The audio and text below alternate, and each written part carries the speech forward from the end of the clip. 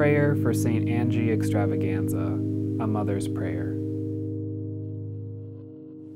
No lady is sure at night, least of all your daughters, but it is a known fact that a woman do carry an evening bag. Into it pour the milk of your breast, rhinestones and antioxidants, a fan of lace and daggers, cracked maces of lipstick on squares of toilet paper. May your lips be pole stars, flashing for girls who die far from home.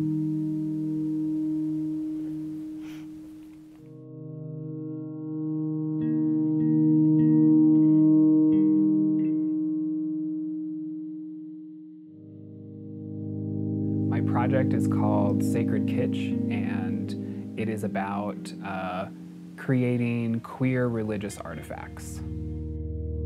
So I have created a collection of queer saint cards that feature queer historical and pop cultural figures with prayers on the back that I've also written.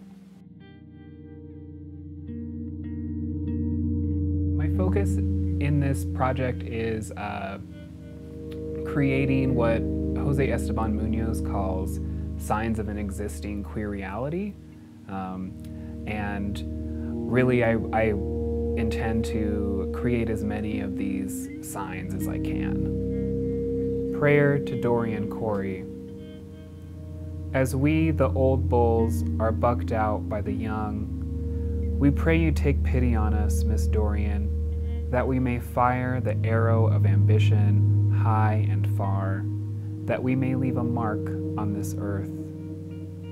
You say, if you just get through it, you say, pay no attention to the desiccated corpse in the closet. He has always been there.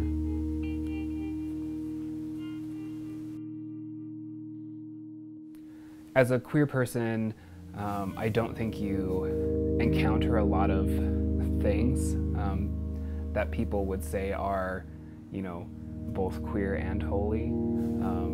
And so I think there's something kind of empowering in making those, in, you know, giving yourself and your community that kind of legitimacy. They are a means of sort of reevaluating what holiness is, and also giving queer people a chance to sort of view their experience and their culture as legitimate, valuable, special, and sacred.